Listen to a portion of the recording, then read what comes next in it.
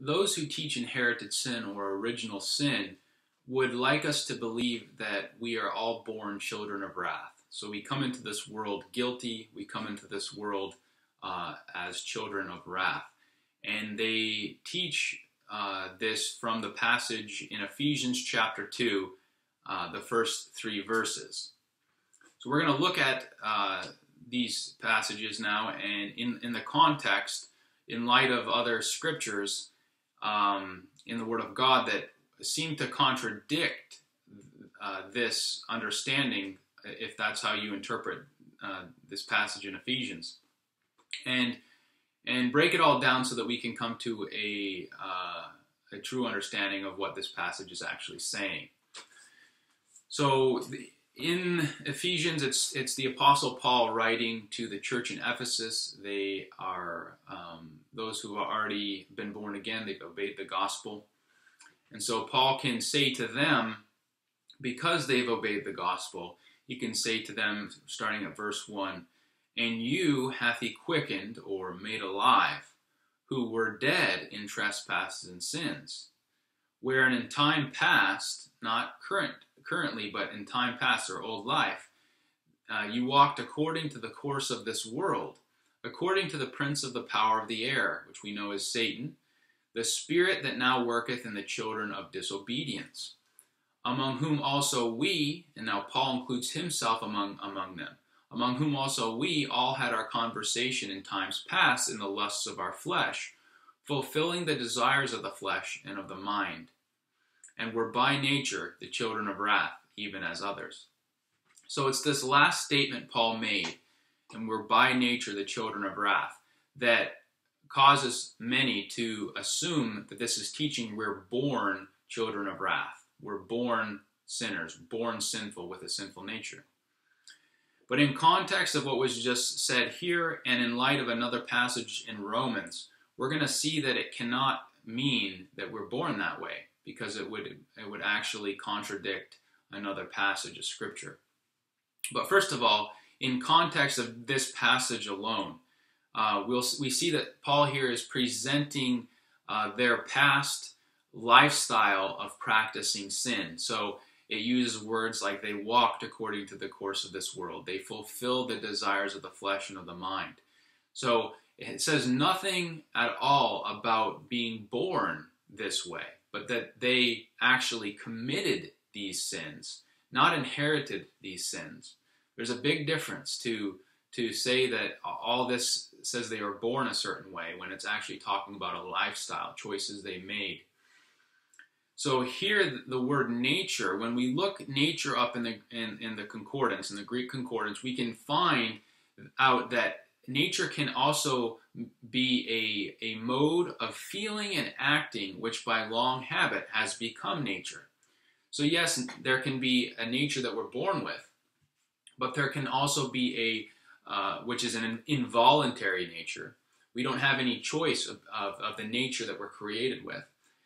But then there can be a nature that is voluntary, that we choose, and it's a mode of feeling and acting which by long habit has become nature.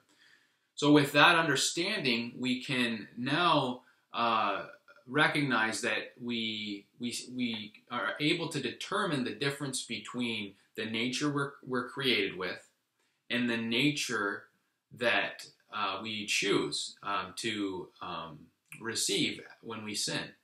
So looking back to previous videos, we've established that God has made man upright. So we are created good and upright. Just like Adam and Eve in the Garden of Eden, they were created with a good and upright nature. That good and upright nature didn't cause them or force them to do good. Neither did it cause or force them to disobey and sin. The good and upright nature is just how they were created. Now, there's choice involved. When God gave a clear commandment, "Thou shalt not," and they made a choice to disobey God's clear command, they sinned against the nature God had created them with, the good and upright nature. And they now sinned and became dead in their trespasses and sins, and it's likened unto a spiritual death. So now they took on a new nature. They have a sinful nature now after they sinned. And so they're by nature the children of wrath. Not that they were created that way, but that through their choice of partaking of the forbidden fruit, disobeying God's clear command, they sinned, and that sinful nature made them the children of wrath. So when we can understand that, we then look to us today and see that we are born into this world, a sinful world, yes, but sin's not born in us. We're born into a sinful world. We're innocent, we're spiritually alive, and we are good and upright. That's our nature that we're all created with. And so we come to an age where we know to refuse the evil, choose the good. We sin. When we sin, we come short of the glory of God. So now we have a sinful nature, and we are by nature the children of wrath, as Paul's saying in Ephesians 2, verse 3.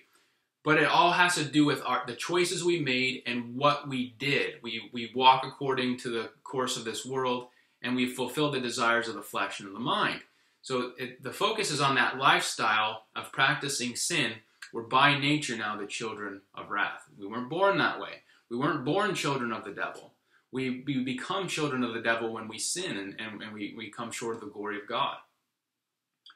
So understanding that helps us to then be able to go to Romans chapter 2, and we can read in verse 14 about another nature. And we're going to be able to determine that it's different than the nature that Paul was talking about in Ephesians 2:3. But to set the context, let's go to verse 11. So Romans 2:11, it says, "For there is no respect of persons with God. For as many as have sinned without law shall also perish without law. And as many as have sinned in the law shall be judged by the law. For not the hearers of the law are just before God, but the doers of the law shall be justified. For when the Gentiles, which have not the law," so the Gentiles didn't have the law written on stone. It was the Jews that had the law. But here it's saying that the Gentiles had another type of law. Because it says, which have not the law, they do by nature the things contained in the law. So even though they don't have the law, by nature they do the things contained in the law.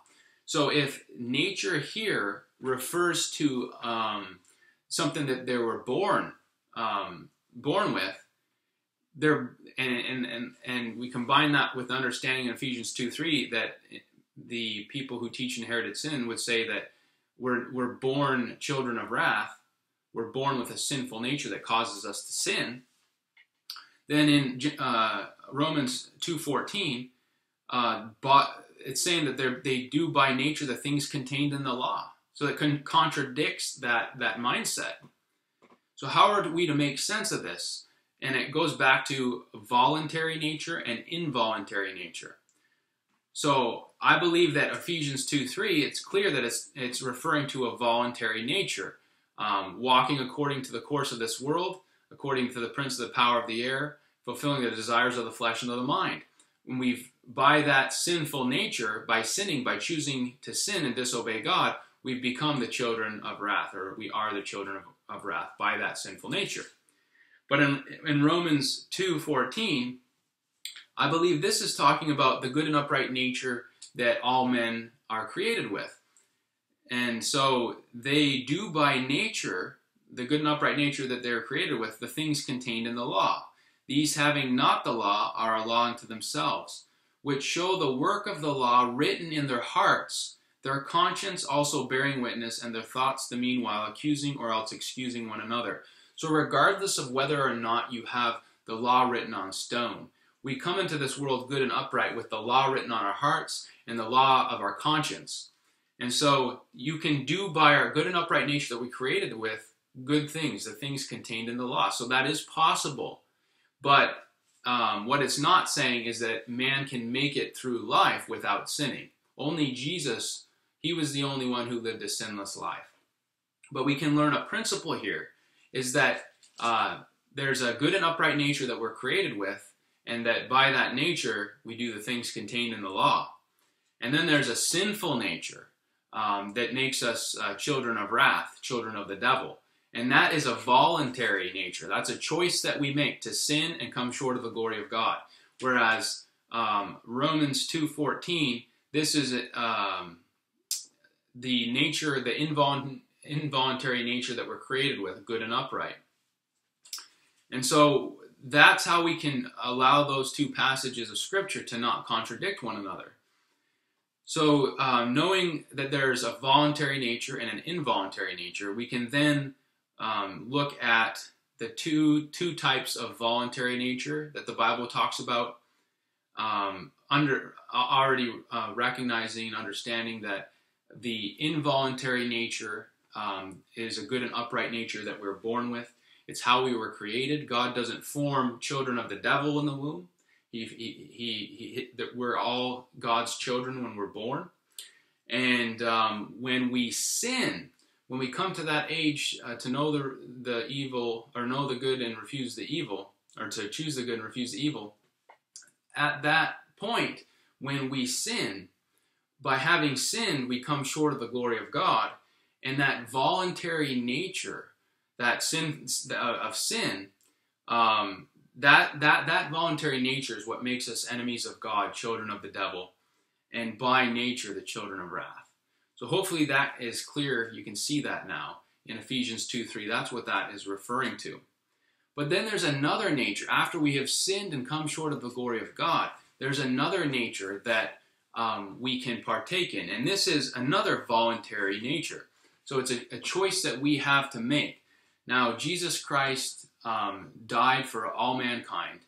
He was crucified, he was buried in a tomb, resurrected from the dead, and ascended into heaven. So he earned salvation for all mankind. So we can partake in what Jesus earned for us, partake in that salvation that he earned for us by faith. And we can turn to 2 Peter chapter 1, starting at verse 3. It talks about another nature, that when we sin and come short of the glory of God and have a sinful nature now, we need a new nature, because sin separates us from God. God cannot have fellowship with sin. And so in 2 Peter chapter 1, starting at verse 3, it says, according as his divine power, talking about God's power, hath given unto us all things that pertain unto life and godliness, through the knowledge of him that hath called us to glory and virtue, whereby are given unto us exceeding great and precious promises, that by these you might be partakers of the divine nature, having escaped the corruption that is in the world through lust. So when we're born again, we become partakers of the divine nature. This is referring to Jesus Christ. We put on Christ in water baptism. We're baptized into his death. We rise a new creation, having put on the new man, Jesus Christ, our old man being crucified. So we take part in the divine nature. And this is a voluntary nature on our part. God doesn't force salvation upon anyone. He's earned it for all man. So there's nothing we can do to earn our salvation. Jesus Christ alone earned it. But we need to apply it to our lives. We need to receive what he's done. And that comes through obeying the gospel, through repenting of our sins, having faith in Jesus Christ and his completed work on the cross, being baptized in the name of Jesus Christ for the remission of our sins, and then being filled with the Holy Ghost and speaking in tongues being the sign that you've been filled with the Holy Spirit.